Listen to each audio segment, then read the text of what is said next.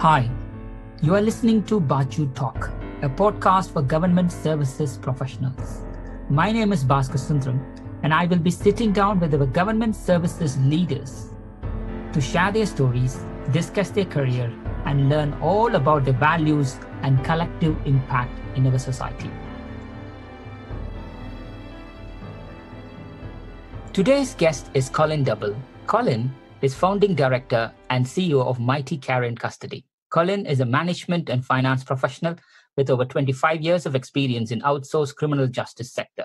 He held senior positions in leading private providers of custodial services, including Group 4, GSL, GEO Group. He founded Mitie Care Custody, a shared equity startup in 2009.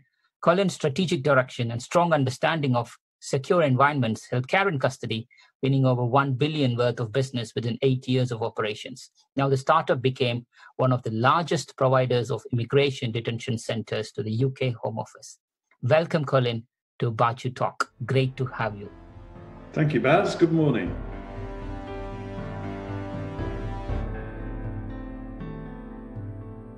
Good morning, Colin. So let's go back to the very beginning, Colin. So where were you born? And let's talk about your high school and your education. I was born in Worksop, Nottinghamshire. So people probably don't know where that is, but it's just south of Sheffield. So I grew up in a predominantly mining community. So in those days, it was very much driven by. I had two career options really at school. One was to go and work down the pit, and the other was either to work in the power stations. So in the area I grew up, they were the major industries. It was digging coal out of the ground and then turning it into electricity. I have to say it wasn't for me. I think I worked out fairly early on that I really didn't want to do anything like that. My father was a bit of an entrepreneur. He had a painting and decorating business that he built up with my brothers. So the two of my siblings worked with my father, and he'd also got a couple of paint and wallpaper shops. So really, my world was, as I was growing up, it was painting and decorating. That's what I spent my summers doing. And I say I grew up in a community that was very much driven in those days by, I guess, what we consider now sort of heavy industry and stuff that just doesn't really exist anymore. And the school life for me was secondary modern school. I couldn't do O-levels. I had to do CSEs because I didn't pass my 11 plus. So career options were limited, I would say. There wasn't a lot of drive, a lot of ambition in that area at that time. So I took myself off to a college. I went off and did some O-levels, and then I did some A-levels. And that took me into my first job in Sheffield. Oh, wow. So entrepreneurial father, summer work, Sheffield. So what were you doing in Sheffield, Colin? What was the first job? So my first job, and I've got to say, I detested it. My first job was, I was a finance trainee. So I'd got a job with a company called Burnett and Hallamshire. And Burnett and Hallamshire in those days was a bit of a conglomerate. They were predominantly into, again, here comes mining, but they were into open cast coal mining and property development predominantly. And I got a job in Sheffield in their head office. I was working at the time with the group treasurer and with the group financial accountant. And I just found it incredibly dull. However, what they did do for me, they started me on the road to a professional qualification. So they encouraged me to do my what is now known as SEMA. I forget what it was called in those days. I think it was Chartered Works Accountants or something like that. But set me on the road to do that. So I went off on day release to start to study to become a chartered management accountant. So that was sort of my early career and my introduction into the world of work. Oh, wow, that's brilliant. So at what point did you move to the justice sector? So I left Burnet and Hallamshire, Mm. and I went to work for a local civil engineering business called AF Budge. Mm-hmm. Now, Budge, again, is the mining theme. Had two parts of its business. One was a civil engineering business, and the other part, again, was open cast coal mining. So it was effectively owned and run by two brothers. So at that time, the business was turning over something like 300 million. So that's going back quite a number of years. And yeah, it was successful. Grew and grew. They kept winning contracts from government to build roads, and again at that time, open cast coal mining was still booming. So yeah, I did that. Got myself qualified. I think that was the important thing. Got myself qualified as an accountant. I worked through the business. I was a cost accountant, and then I was a senior cost accountant. Became a management accountant for one of the divisions, and I left that business to go and work in Nottingham. Very briefly for a company called Lilly Developments. They were into property development, and that all coincided with the crash in the early 90s. So it was the early 90s recession. That business went into receivership. I was out of work, and I got a job with Group 4. And I suppose I've never looked back. So I joined Group 4 in early 1993, and that coincided with government first outsourcing prisoner escorting services, and Group 4 won the first ever contract with that. So the previous year they'd won Wolds Prison, which was the first outsourced prison in the UK. And as I joined the business, and it was the reason I joined the business, it was for the first prisoner escorting contract, and that was my introduction into the justice market. Wow! So you were part of the very early outsourced market on the justice sector. How do you think the market evolved as you evolved in your career as well, Colin?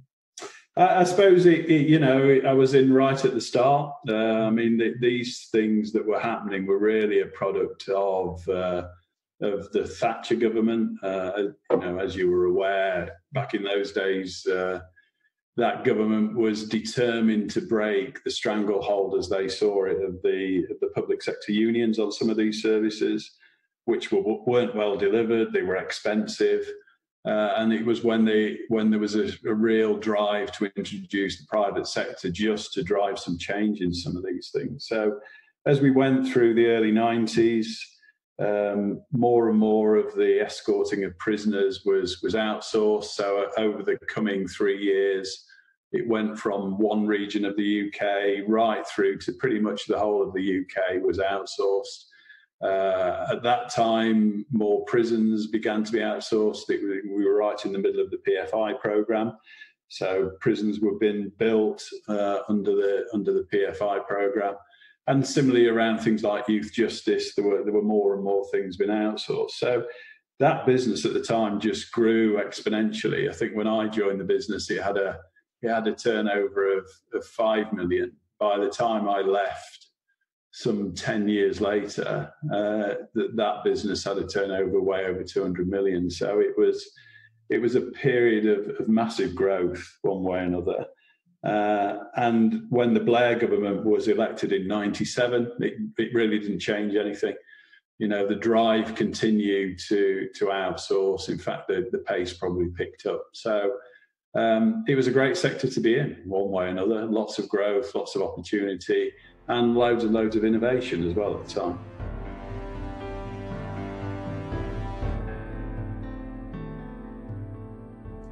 Brilliant, Colin. And what fascinates you about criminal justice, Colin? You have been in the industry for like 25 odd years now, and you have seen all these changes. What really fascinates you about the UK criminal justice, both public and private? I know everybody says it about their jobs, but there's something different every day. That is for sure. It is unique. I mean, it's one of those things where it really does change people's lives. So I think when people talk about Certainly an environment I work in at the moment where people deliver FM services, which make people's working environments better. There's no doubt about that. But I think what we do is actually touch people. We touch their lives. There is a common theme that we are caring for vulnerable adults, and it's an intellectual challenge as well. I think the thing that really fascinates me and the thing that really keeps me interested in it, and always has, is that I suppose I'm a bit of a political nerd underneath it all. I do like politics. I do like gathering data. I do like to understand what's happening. I do enjoy public policy debates.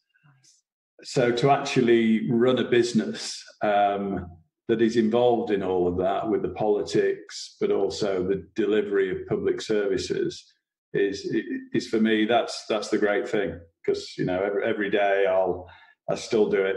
I still review things. I read The Economist. I look on Twitter, all the rest of it. And I think that's the real attraction for me. Is just that fascination with delivering public policy. That's great, Colin. That's great. So, and 2009, you started Mitie, Colin. And how was the journey going so far? Really well. After I left Group 4, or GSL as it was in those days, I joined the GEO Group, and I did a startup for them. It was not in the same. I didn't have skin in the game as I did with Mitie. It was very much a paid, salaried role to establish a business for the GEO Group in the UK. But I think what it did for me, it gave me the confidence to start up another business. So I enjoyed that. It was a great experience. Did that for about 3.5, 4 years. But I think what that did was drive me towards the point where I thought, well, I can do this. And that led me to a conversation with Mitie. And certainly in those days, Mitie was still management incentive through investment equity. So we did a startup. We established a startup with a clear purpose to develop a business in the outsourced criminal justice sector, and that's what we've done. It doesn't look like the original business plan, that is for sure. But where we have been phenomenally successful is around immigration in particular. Mm-hmm. So we've built some great relationships with Home Office. We are responsible for large parts of immigration enforcement delivery. And we've also built a fairly significant business with quite a number of police forces across the UK as well. So, if I look back, literally, back end of 2009, there was myself and Paul Ferry who established the business. We were sat in a corner office in Milton Keynes. We were borrowing a bit of space from Mitie security business at the time. And we set off. It was all about, well, we're going to compete against Serco, G4S, and looking back on it, it looks a bit stupid, really. But we did it. We managed to secure an early contract for an immigration removal centre at Campsfield House, and we've gone from there and grown a fairly substantial business. Wow, from being part of an exec team in a multinational corporation to suddenly become an entrepreneur and take that entrepreneurship all the way into another large corporate, Colin, that's a beautiful journey there. Well done.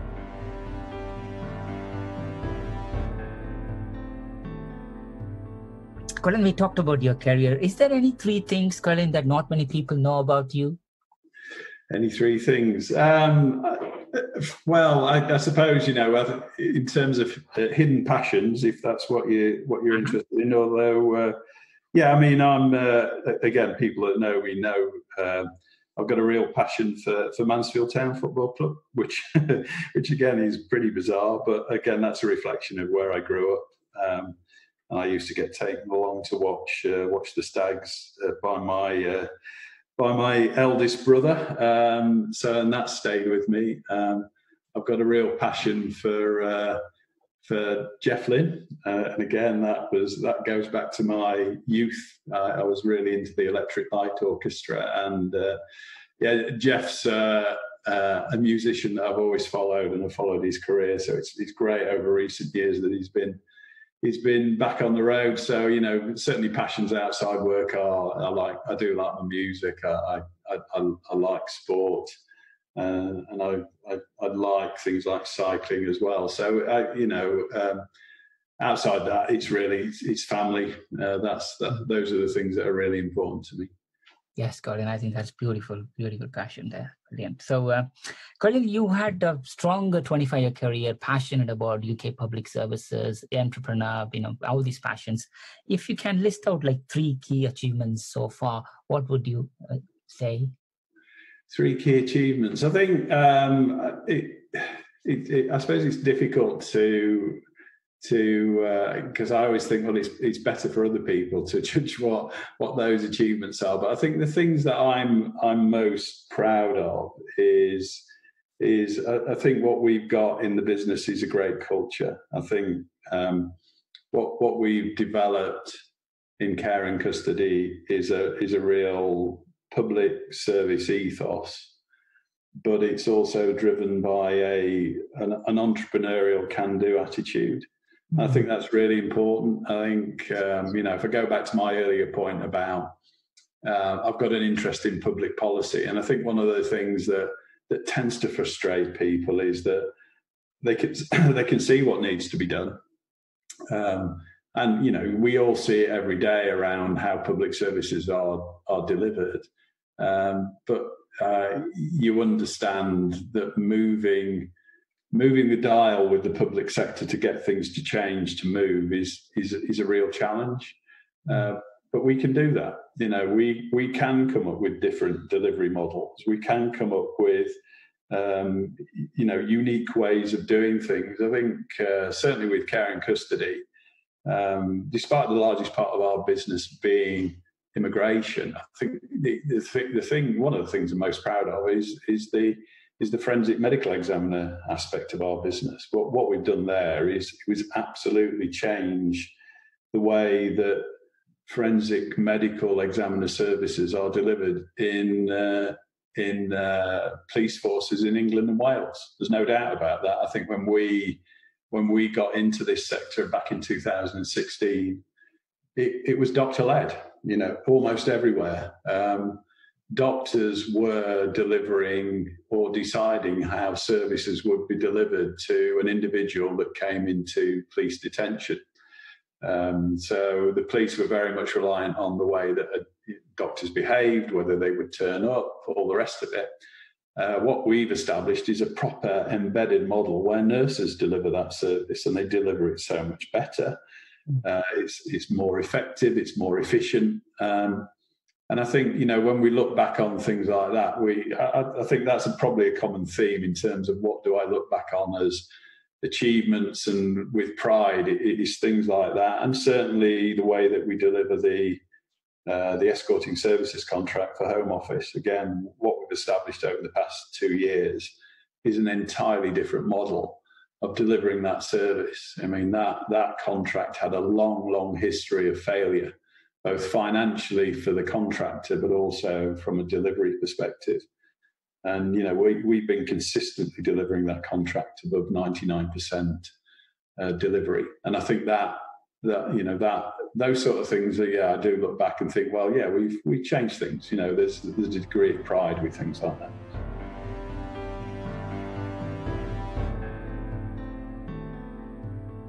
It's quite interesting because you have a numbers background, being an accountant, but you have such a people element behind you. How do you balance those, Colin?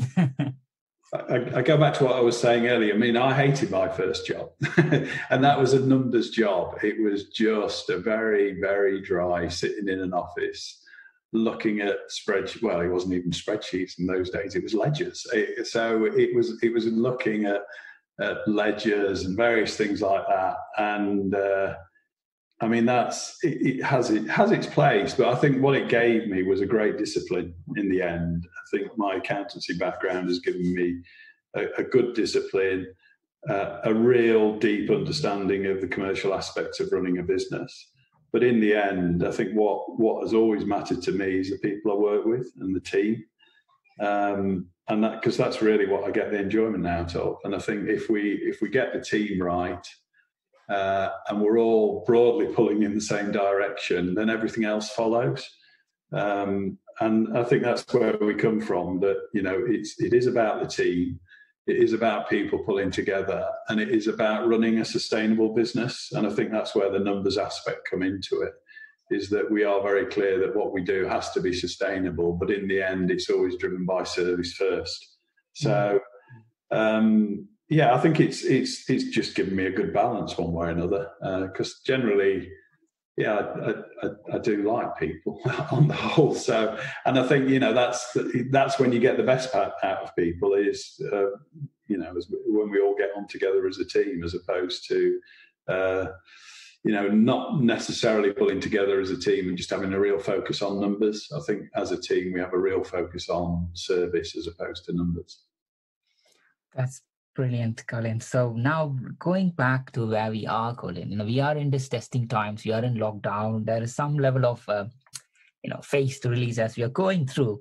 But when this lockdown was in place, I mean, like maybe late March or something, when the news hit you, you know, as a lead, how did you react to it immediately? And you know, how did you set the procedures to ensure that things are kind of can be managed quickly?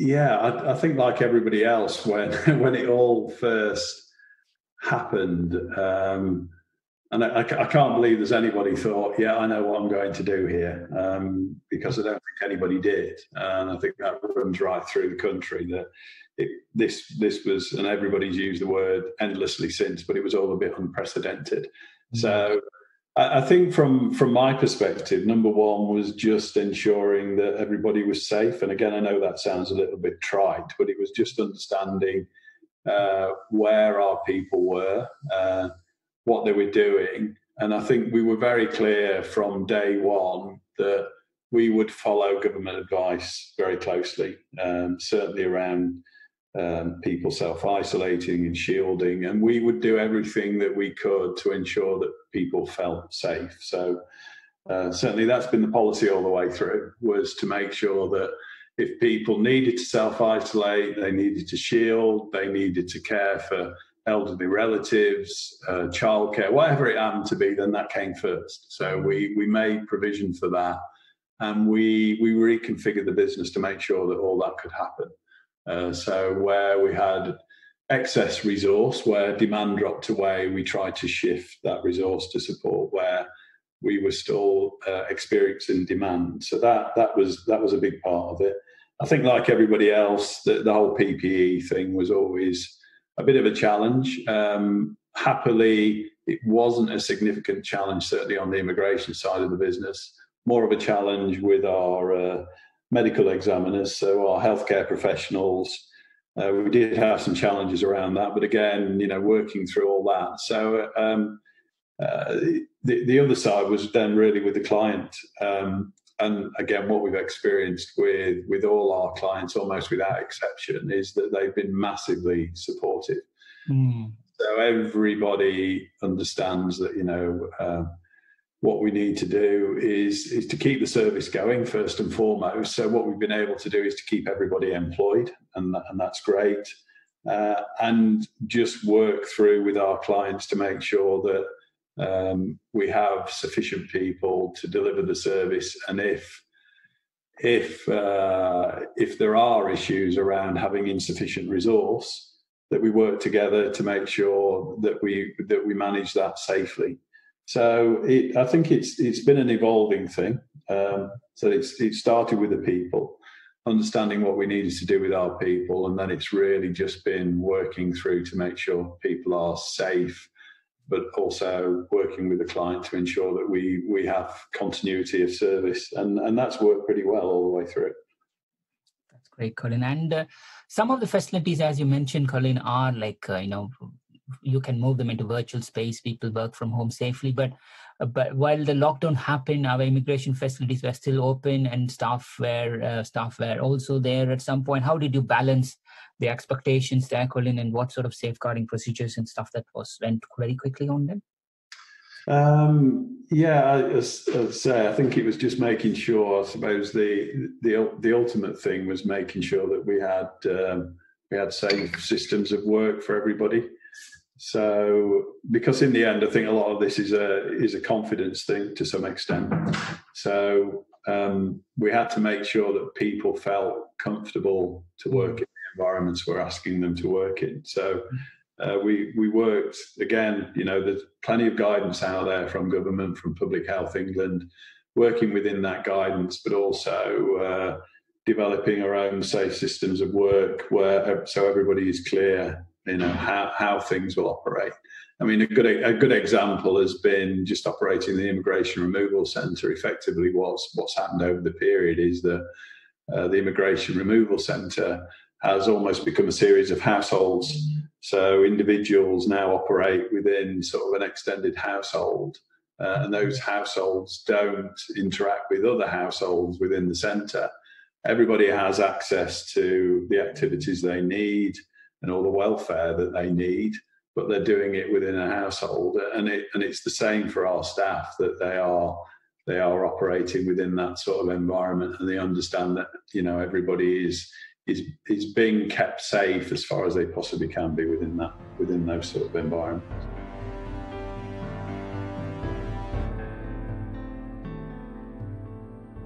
I suppose one of the high-profile examples with us at the moment would be the number of small boat cases that are coming across the channel at the moment. Again, it's high-profile. It's one of those things that's in the news, but we work very closely with Home Office to ensure that those individuals are dealt with humanely, carefully, and safely. Because again, there's always that concern that people may be symptomatic and all the rest of it. So I think what we've established with Home Office over the past couple of months is a good system of working to ensure that, first and foremost, the detainees are safe, but almost equally, well, definitely equally as importantly, our colleagues are safe as well. So it's just having that holistic approach with Home Office that, the priorities have changed, and no doubt. So what are those priorities, and how do we deliver that safely for everybody? And I think, it really goes back to partnership. Partnership's good. We work closely with them, and they listen, to our advice. So I think, again, on the whole, it's been pretty successful. Wow. So how is Mitie now gearing up for the return to work, the care and custody arm?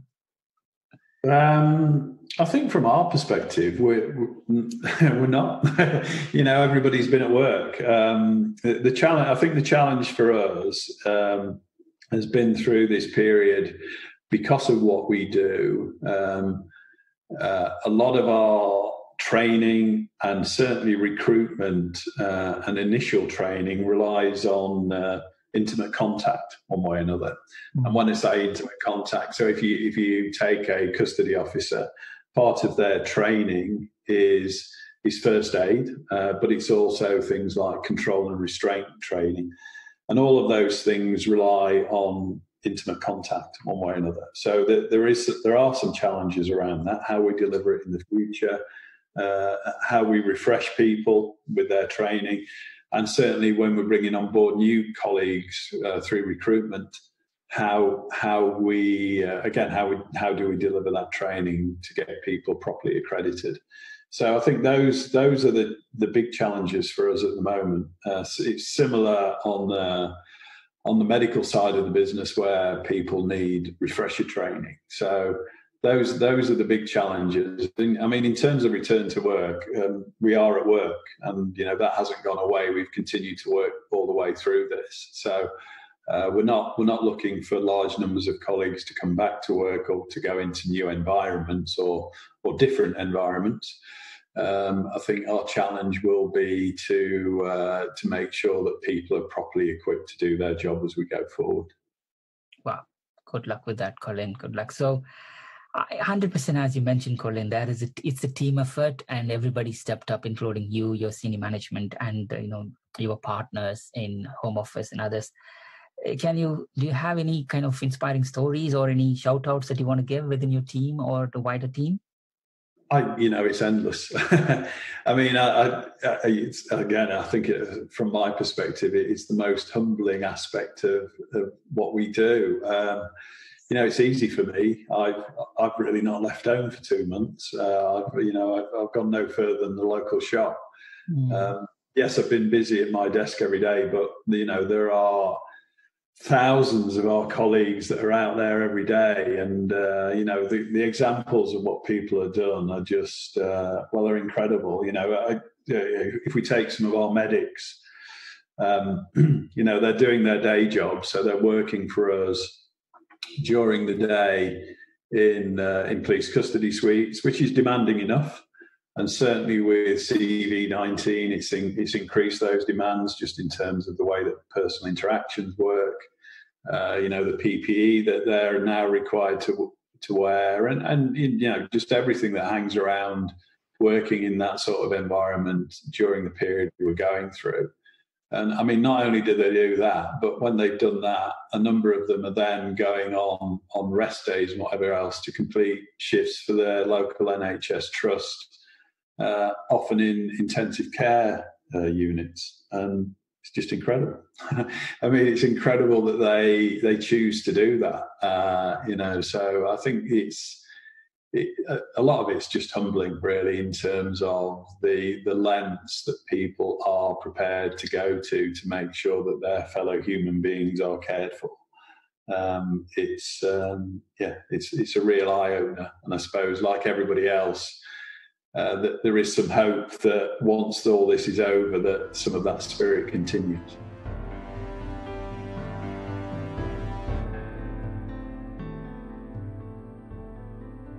And how did you adapt to new normal? I suppose, it's in some ways I'm fortunate in that I don't, like a lot of senior roles, I don't really have a structured day. So in normal course of events, things tend to be very much almost demand driven. As things happen in the business, then I react. Clearly, there's a degree of strategy around what we do and how we do it, but on a day-to-day basis, it would always be driven by priorities as they occurred within any given day and week, and that's not changed really. I think that's not changed. The business, as I described earlier, is still carrying on. We've been phenomenally lucky, I believe, in that certainly through this period, we've won quite significant amounts of business. So we are continuing to grow. We are continuing to expand what we do. So from that perspective, not a lot's changed. It's busy. There's plenty going on. There's people I need to talk to. I think it's just getting used to doing it all from a desk, and it's a bit like this, if I'm honest, Beth. Normally I'd come and see you, and I'd probably come and see you in Croydon. I'd sit across the desk from you, and we'd talk. And I think that's been the biggest change for me is actually not being able to meet people and talk. And whilst things like Teams and Zoom are good and they help with that team dynamic to some extent, I think the biggest challenge I'm facing is how do we maintain that team dynamic. I think, as I said earlier, I think part of the successes of the business, or a big part of the success of the business, has been the team. There's been people getting on and having a common purpose, and it's just holding some of those threads together. I think that's the challenge of doing everything remotely when people don't get together anymore, because it's those social bonds that really do help. Again, in the normal course of events, what would we do? Well, we might go out for a coffee, or in the evening we go out for a meal or a beer or whatever it happens to be, and all that's missing at the moment. And I think some of those things do hold teams together. So I think that's the biggest challenge, I think. Wow, yes, I can imagine. So I know, we talk about people, we talk about business, but, as a leader of a business, you take a lot to yourself as well, and you need to some way or the other, not just keep yourself inspired, but also keep yourself sane, because so many things are happening around you. How is life at the top of the corporate ladder, and how do you keep yourself, sane, Colin? I've always been pretty good in some ways divorcing work from private life. I think the challenge with CV19 is that, like a lot of people, I'm sort of living above the shop. I never leave it. So my office is at home. I'm at home, and I'm at home the whole time. And I think there are some challenges around just closing everything down and putting it in a corner, so you're not dealing with things the whole time. But I think the way, certainly for me, the way I cope is other stuff. It's my other interests, it's my other passions in life. And what this has enabled me to do is to get out and cycle more, if nothing else.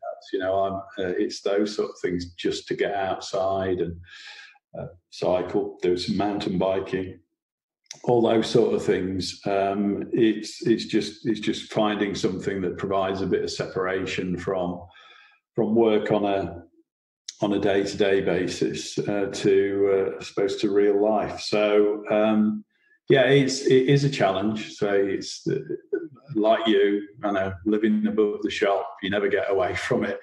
I think it's just finding those other interests and passions, and and I'm fortunate at the moment in that one of my daughters has come home for the period of this as well. So it's again, that's a bit of normality. Oh yes, that's beautiful. So I know people inspires you at work, but if you want to give an advice to someone who's wanting to pursue a similar career like yourself, what advice would you give them? I've always been a great believer in have a direction of travel. So people describe it in different ways. Have a North Star, whatever it is. But I think it's always have a goal in mind. Say, well, that's really where I want to get to. And be determined and be resilient. I think for me, I don't consider myself any sort of business genius or anything like that, but I always had a rough idea of where I wanted to go.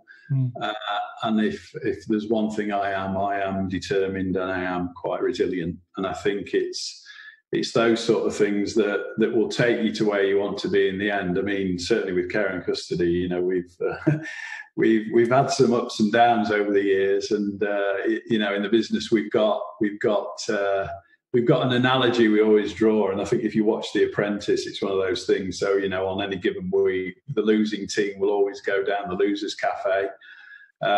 And we relate to that as a team, that there's been occasions where, certainly in the early days of the business, where we were going after big contracts and we didn't win them, and it's a bit grim.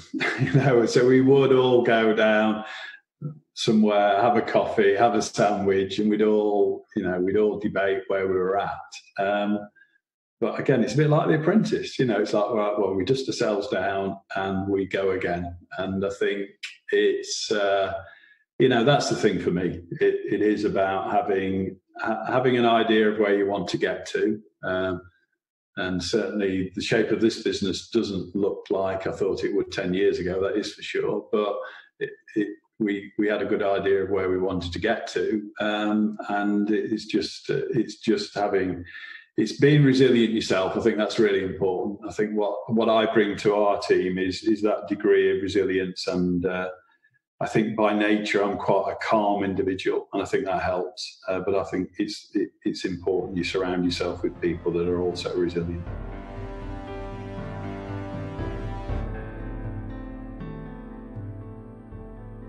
If you look, Colin, not everybody becomes a CEO. So what propels some people to the rank of CEO and not others?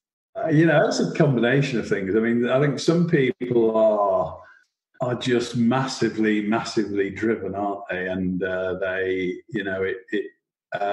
being the leader and the CEO absolutely dominates who they are and it dominates their being. I don't think I fall into that category. I think what I fall into is much more of a desire to, it's almost you want to change things. It gets back to the purpose of the business that we were sort of talking about earlier, that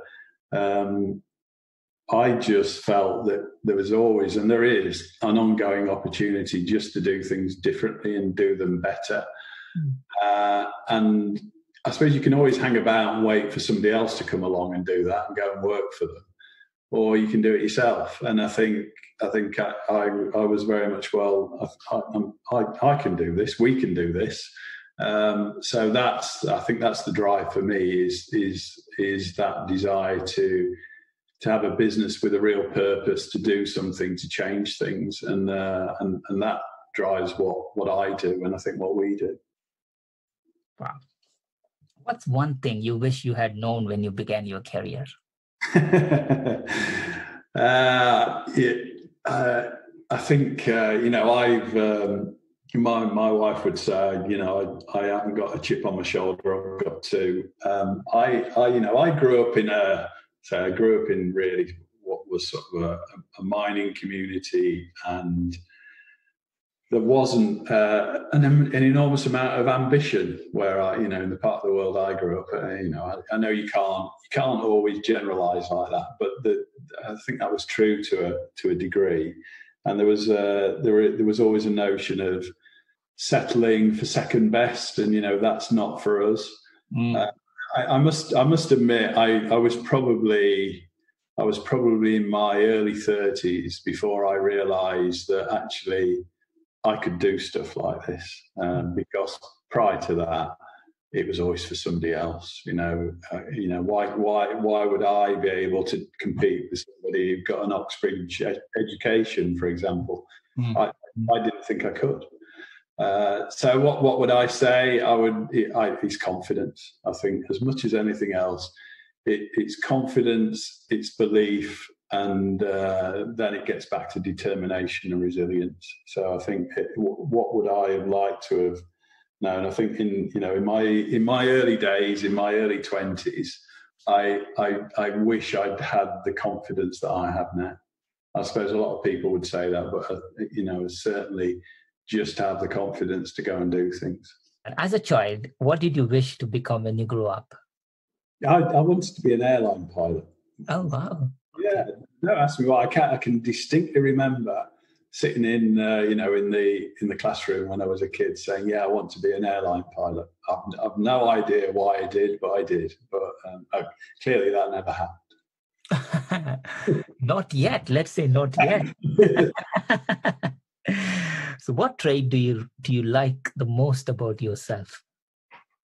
What trait do I like the most?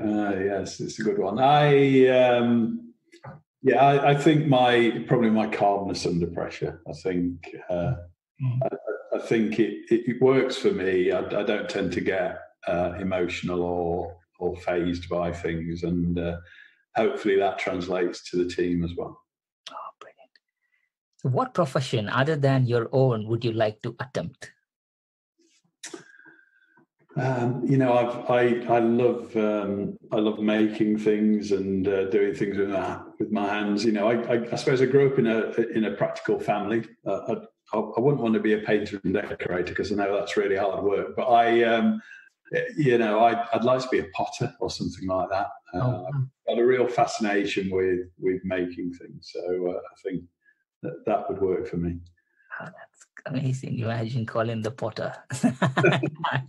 I'll order it straight away, Colin. That would be a mistake. So if you could go to the past or future, where would you stay and why? I'm not particularly fond of looking back, but I think if it was the past, I think the thing I miss most is the girls growing up, is my girls growing up. So, I would go back to when they were, 3, 4, and 5, that sort of age. I think, that's just magical. And I think when you look back, you do miss things like that. There's no doubt about that. In terms of future, future for me is I suppose from a business point of view is the continued success of what we do. The belief that we can continue to grow the business and turn it into something even more substantial. I think that's certainly where I'd like to be over the next 5 years. Perfect. Yeah, but given the choice that you prefer to be on the past, to be with family, but if you want to go with the future, it will be with the business. Let's take that way. Yeah. Nice. Yeah. I'd say other things in the future. I don't know. I mean, life happens, doesn't it?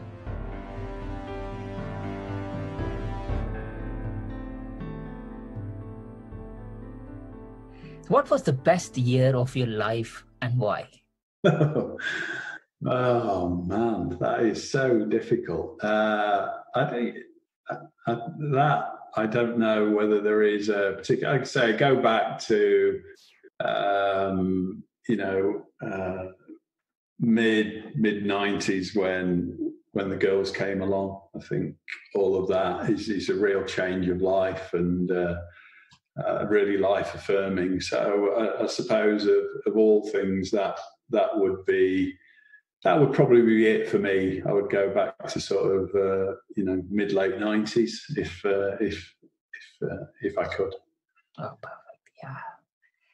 What's the scariest thing you have ever done? Yeah, this is something I volunteered for, isn't it? So a few years ago, it was my 50th birthday. And what I decided to do was a group of us went on an adventure weekend to Slovenia. Mm-hmm. I'd been skiing there the year before, and I just thought this is a fabulous place. And I got talking to a few people, and they said, "Oh, come back in the summer, and you'll love it." So we went on an adventure weekend, and we did whitewater rafting, and we did some mountain biking, and we did some walking, and there was all sorts of things. But on one afternoon we did canyoning. Now, if you've never done that, I'm not sure I'd recommend it. But what it means you do is you abseil down into a canyon, and then you follow the river out of the canyon. So you have to go wherever the river goes, and that includes some more abseiling, some climbing, and the most frightening part was jumping off a ledge sort of halfway down a waterfall into the river at the bottom. And they were very clear that unless you actually jumped out, you may hit a load of rocks at the bottom. So actually forcing myself because I'm not good with heights, to jump, I think it was something like 12 meters off a ledge into a river below, avoiding some rocks. That stays with me. I think that will stay with me to the day I die, one way or another. So and I volunteered for that, bizarrely. Yes, that's it. I think that sounds amazing. For your 50th birthday, Colin, I think that's the best thing you could do, isn't it? Do something that you remember, and looks like you have a very memorable moment there. That's amazing. I think we all enjoyed it. It was a really memorable weekend. So I certainly look back on that, and it's one of the best things I've ever done. Yes, 100%. So looking back on it, successful career, beautiful family, and amazing team. So who are the people who have been the most influential in your life and career? I've got my mum's an inspiration to us all. I think she's still about. She's 93, and she's still a real matriarch of our family. So I think we all look up to what my mum and dad achieved, because they married just after VE Day, and my dad was actually steaming back to Japan, because he was in the Royal Navy during the war, and he was going back to Japan when the Americans dropped the A-bomb. So they built a family from literally nothing, I suppose, from the ashes of from the Second World War. So I think that is inspirational. I think that sort of runs through the family one way or another, and certainly, say the influence of family, and certainly I've got to say my sister, who at a relatively early age, because there was some danger I'd end up being a painter and decorator, said, you need to get out, you need to go and do other things. And she encouraged me to forge a career elsewhere. So I think from that perspective, I'd probably point at family more than anything. Wow, I think 100%, Colin. I think inspiration comes from within, and it's beautiful.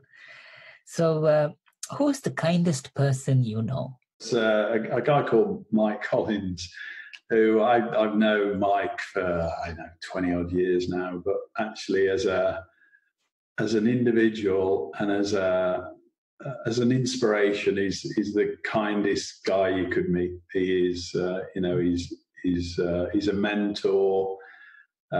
He provides me with almost inspiration every time I speak to him, because he's just that sort of individual. So I think it's finding people like that in your life that actually give you a little bit of inspiration and mentorship. And I think those sort of things are really important to me. Wow, that's great. So, what's one kind or thoughtful thing someone did to you recently? Yeah, I got an email a couple of weeks ago. So we've got an individual in the business. She joined us just over a year ago, and out of the blue, like a lot of us, she's working from home at the moment. She sent me an email saying, "I'm sat at home thinking I've been with the business for a year. I'm really grateful. It's great to be part of the team. I really enjoy working with you guys." It was lovely, because you don't get things like that too often. And I think that the fact that somebody had taken the time out to think about it, write it, send an email, great. And I think those sort of actions are life affirming as much as anything else. So I'd probably point to that.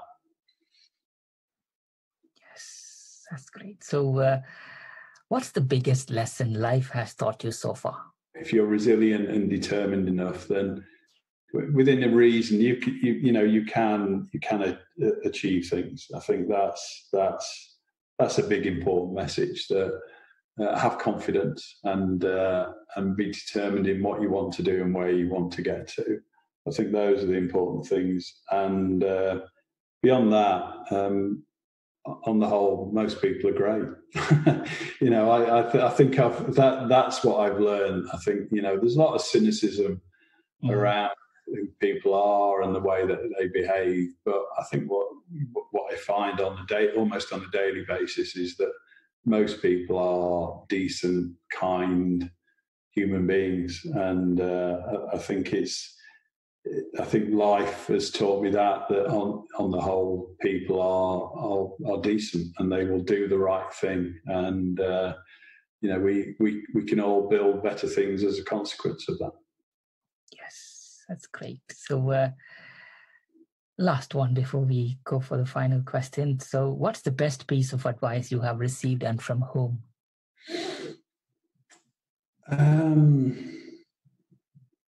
Yeah, I suppose I'll go back to what I was saying earlier about family, and certainly my sister, because I think it was probably that was a real turning point for me. She was the one that sat me down and said, "Look, you don't need to stay at home. You don't need to be a painter and decorator. You can actually go and do other things, because there's a big world out there, and you should go and find out what you can do and get away and do things." And I think in terms of the influence that's had on my life and the way things have turned out, that was probably the biggest piece of advice I had. Wow, that's very profound advice. Very simple, but look at the direction that you have taken, Colin. So give my regards to your sister. Amazing. So what's something that you're looking forward to in the future? I think, as like everybody else at the moment, a bit of normality as much as anything. I think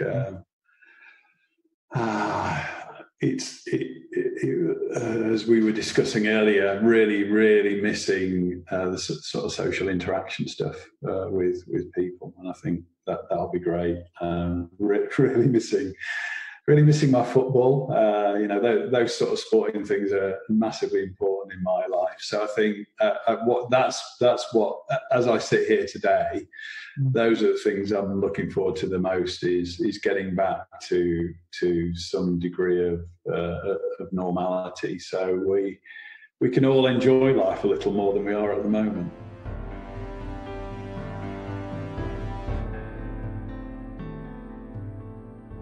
What have you observed lately that reminded you that people are kind? Yeah, I think we discussed this a bit earlier, really, Baz. I think you just look at the way that people have reacted to this whole crisis,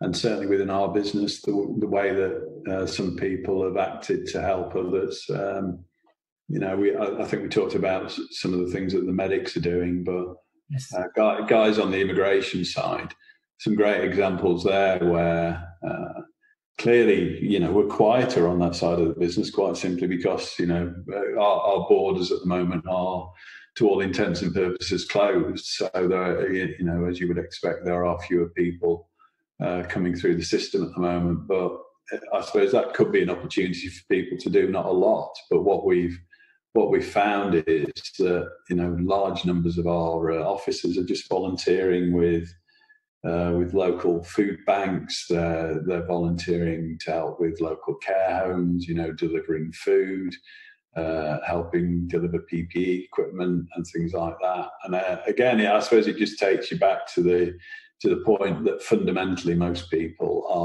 are decent and kind. Wow, that's very, very powerful, Colin. And thank you so much, Colin, for your time. I mean, it's been a real privilege to have you as a very first guest for Baachu Talk, and it's taken me a while to make this happen, but here we are, privileged to have you as my first guest. Wish you all the good health and happiness. Please continue to inspire not just the justice industry and your colleagues in Mitie, but everybody around you. Stay safe, stay healthy, and look after yourself, Colin. Thank you, Baz. And can I just say the same to you? Keep yourself safe, keep your family safe, and hopefully it won't be too long before we can meet up in Croydon again and have a coffee. I'll look forward. 100%, Colin. Definitely. Thank you, Colin. To our listeners, thank you for tuning in. Please do visit baachu.com/Baachu Talk Podcast to this specific episode link to everything that was mentioned in this episode. Don't forget to subscribe, review, and share Baachu Talk Podcast with your loved ones. We will see you at the next episode with another special guest. Until then, it's Bhaskar Sundaram from Baachu signing off.